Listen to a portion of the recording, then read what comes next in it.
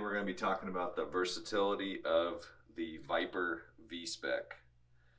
So we have a bunch of bodies laid out here. A lot of these are going to be familiar to everybody. We have a Tyco wide pan.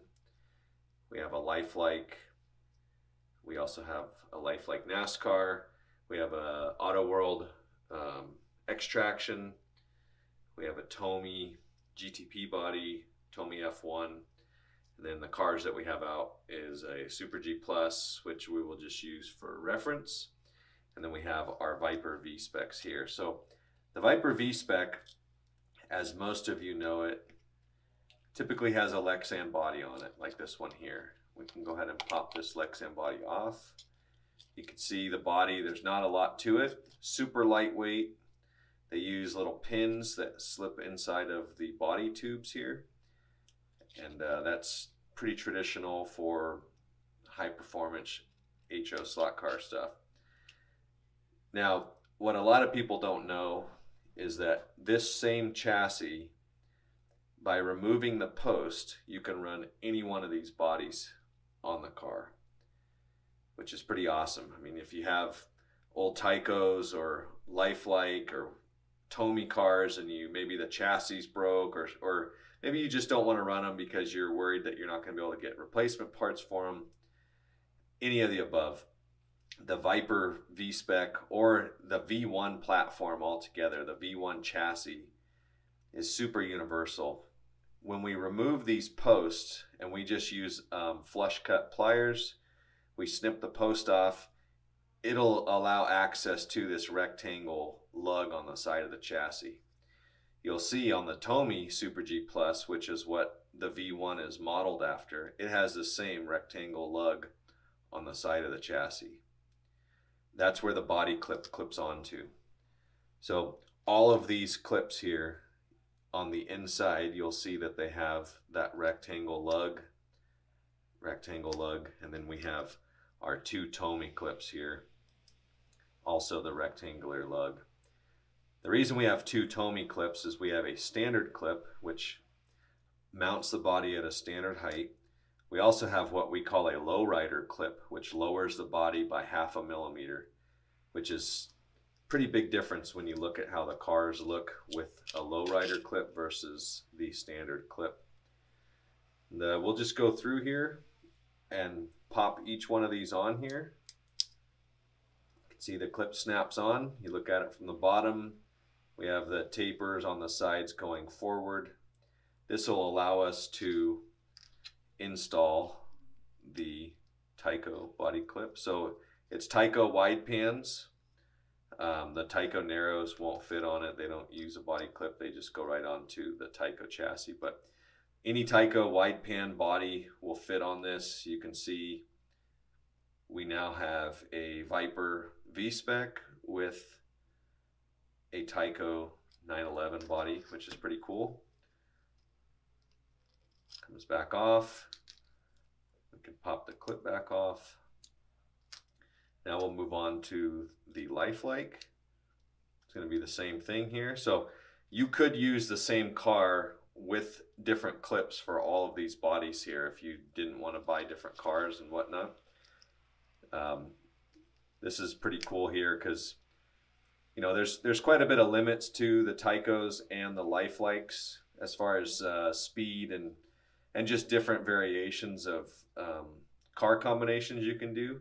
The V1 has lots of variants in how fast you want to go or how slow you want to go, and we can talk about that a little bit later, but you'll see how nice that looks on the Lifelike there.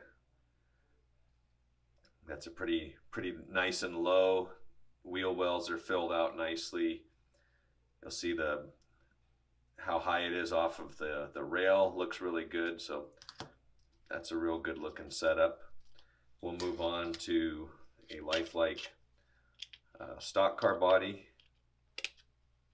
This guy just pops in here. Oops, missed the lugs.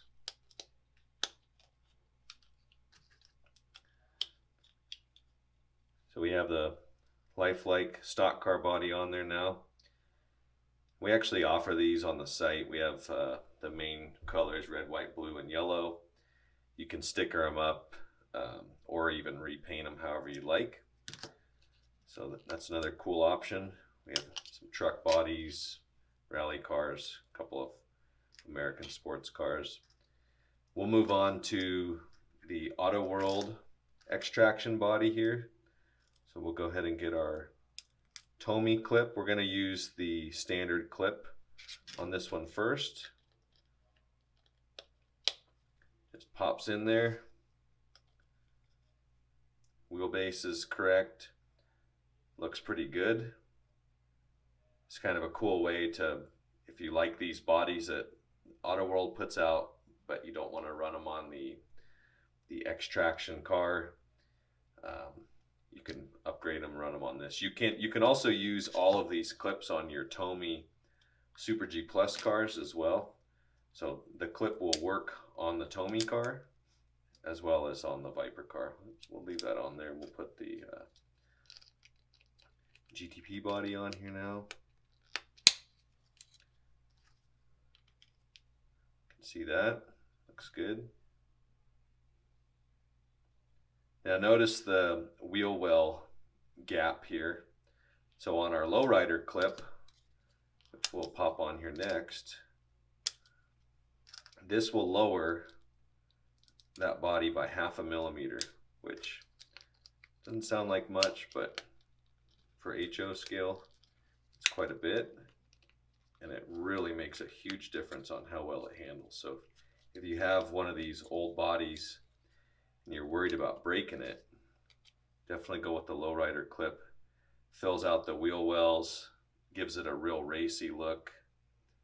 Super low, sleek.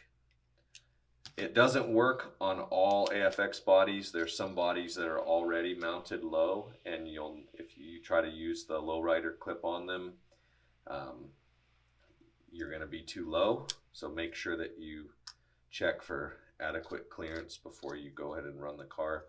Here's the Tomy F1 body, which are pretty collectible now, so I don't know how many guys are running them. We actually started offering a resin printed version of this. So guys that do like these, there's still options. They'll clip right on. You'll see it looks factory. This is in short wheelbase. The car also has multiple wheelbases. So if you wanted to run it in long wheelbase with the formula body to make it look a little bit better, you certainly could. And that shows the versatility of the Viper V1 platform.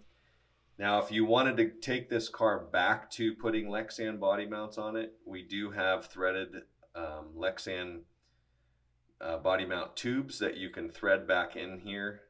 But typically, most guys, once they run this with a clip, they kind of keep this car set up to run any of these clips. And if they want to go lexan racing, it's much more durable to keep the lexan post molded into the chassis. But that's about it. Thanks for watching.